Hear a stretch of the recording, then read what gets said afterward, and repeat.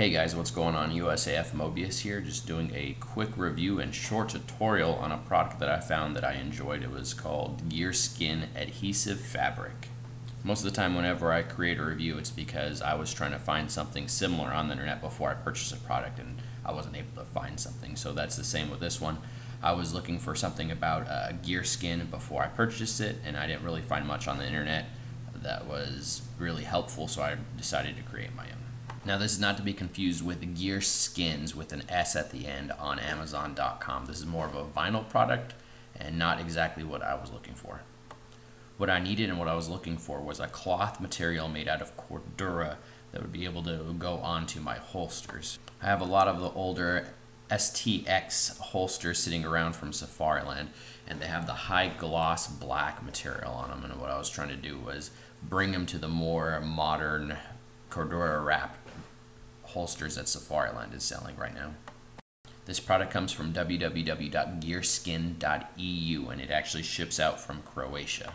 They have quite a few camo patterns and color options on their website. They might not all be in stock, but they do have them there. And since this product does ship straight from Croatia, it actually took almost about 3 weeks, if not a little bit longer, to get to me.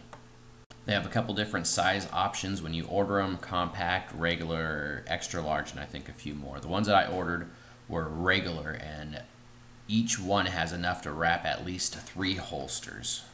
But of course, you could use this product for whatever you'd like. It's an adhesive, so it'll stick to almost anything. It's not strictly limited to just holsters. To get the material sized and cut for whatever you're going to use it for, you don't need much. I just used scissors, an X-Acto knife, and something I don't have pictured here was a heat gun. Their website states that the material is reusable, so you could pull off one item and place it onto another. The website also says, it's kind of hard to find on there, but it states that it cures faster and stronger if you use heat. Here's how I'm wrapping mine. I have the material here. I cut off the section I'm going to use. As you can see, it's quite a bit of material. There's almost 3 sections of it, and there's extra 2 that I'm not going to use. It's almost, like I said, enough to wrap at least 3 holsters. What I'm planning on doing is rolling the holster into it just like this, marking the excess material that I'm going to have, and cut it off with the X-Acto knife or the scissors. So speeding up the video here, there's a couple things you could do to help the adhesive stick a little better, which is obviously take off any hardware that you have on the holster, so it's not sticking to the hardware, it's sticking only to the holster itself.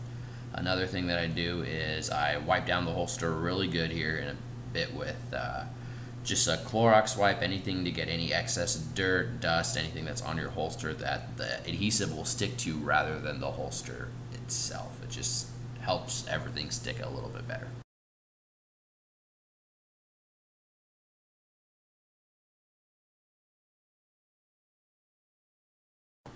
The adhesive on this is really strong. It's actually pretty sturdy and will stick to anything that you have pretty well. My game plan for this is to slowly wrap it onto the holster. I'm going to have the lines on the back side, so on the front you won't see where the material splits.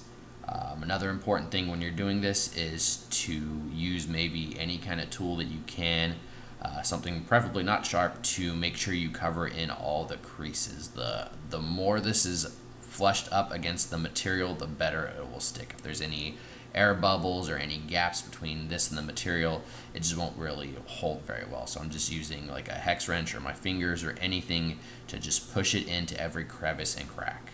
Another thing that you should do to help the material stick better is cut around where the hardware goes into. You could simply just poke a hole in it if you want, which I did in a couple spots, but it helps if you just cut the material off, because then you could really help it stick to the holster itself and not where the hardware goes. The more that hardware moves, the more the holster will come off. If you do this, this won't be the case. So all I did, as you can see, I simply grabbed an X-Acto knife, I cut off the extra material, and then I can wrap it around the base of the hardware mount, not onto the hardware itself. Sometimes you'll get these little stray materials, which I don't really like, but you just simply pull it off and that'll be it. So from here, all I'm planning on doing is continuing the process, slowly wrapping it around, cutting any reliefs around any hardware points or mounts that I have, and continuing to keep it flush against the material, and then at the end I'll mark all the excess material and cut it off, and we'll see what it looks like. Alright guys, so here's my finished product. I wrapped 2 different holsters. This is a SIG 226 I wrapped this one in black. It's just that initially it starts off as that high gloss STX ALS holster, and this is the final product after I've wrapped it in the Gearskins black Cordura wrap. So that one came out pretty good. And here's the one that they have in their V camo, which is pretty much their multicam. So it came out pretty good, as long as you're real careful about it and you clip together nice and slow. I had to leave a spot open right here for the ALS. And then I attached a G-code quick detach to it, and that's what the back looks like. You probably want to make it so everything lines up off the back, and the front is one nice and smooth piece. It slides in there pretty well. No major issues with it.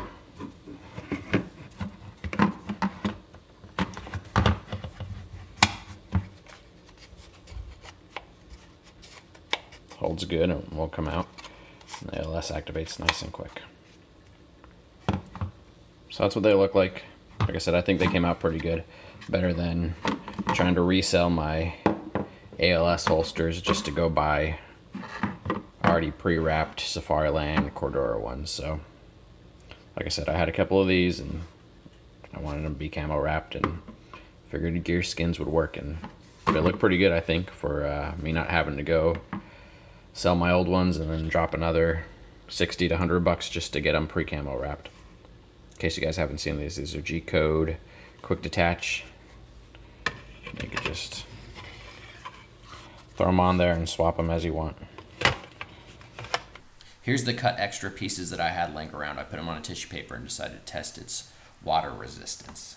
As you can see, pieces that are even layered on top of each other still are very water resistant. It rolled right off there, and it did not go in between the cracks, between the cuts of the material. Very water resistant, very good material.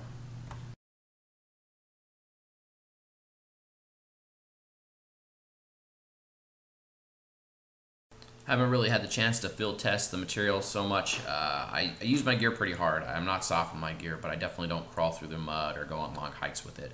So I can't really say I could battle test it or anything crazy. It's just pretty much light wear is the most I'm going to do on it. It seems like it'll hold up to that. Hope you guys enjoyed the video. I hope it helped out if you're looking at using any kind of adhesive wrap on some of your gear. If you have any questions or comments, leave them down below. Thanks, guys.